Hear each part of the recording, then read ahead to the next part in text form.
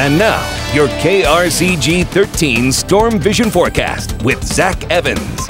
Well, some very strong and severe storms made their way through mid-Missouri earlier today. Now most of us are just working with cloudy skies and a little bit of spotty rain.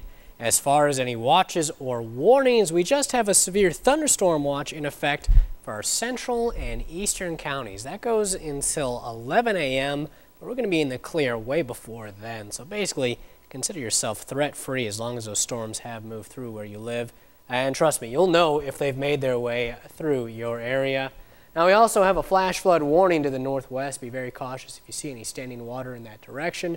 Do not attempt to drive or walk through it. It does not take much to sweep you or your car away. Now, here's how those storms looked as they moved through, quickly developing a line to our northwest and sliding to the southeast. And they left a decent amount of damage in their wake. Lots of reports of trees down in Columbia, as well as wind gusts in excess of 70 miles per hour.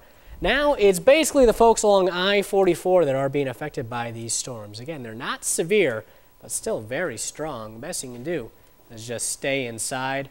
A closer look at the storm track for the folks that are in the path of this, mainly in Phelps County, or rather Pulaski County and Phelps County, I should say. Steelville will see these at 616. Austria at 623, Clinton at 624. So these are going to quickly push out of mid-Missouri, and we're just going to have some spotty rain left over after that. Temperatures in the 60s, 66 in Columbia. The capital city has 68. Once this storm cluster moves towards the east, just a little bit of rain until about 10 a.m. or so. Then once we hit the afternoon, we'll see a mix of sun and clouds. Can't rule out some storms popping up near I-44 thanks to a cold front that's going to stall. Otherwise, we'll just see a mix of clouds taking us into the overnight hours, but we have more storm chances coming our way on Thursday.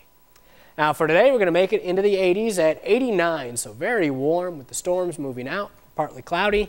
Tonight, into the 60s at 65. 7-day forecast has storm chances lasting through Sunday. Temperatures right around 80 degrees each day. We're finally dry by Monday.